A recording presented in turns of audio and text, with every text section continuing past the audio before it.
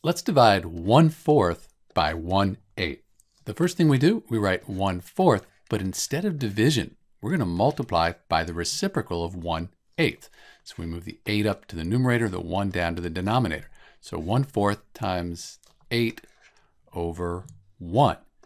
1 times 8, that's 8. 4 times 1, that's 4. So we end up with 8/4. And 4 goes into 8 twice and 4 once. And 2 divided by 1, that is just 2. So 1/4 divided by 1/8, that gives us 2. There is another way we could do this. We could multiply 1 times 8, that would give us 8, and 4 times 1, that gives us 4, which is what we got before, and we know that that is 2. Same thing we got earlier.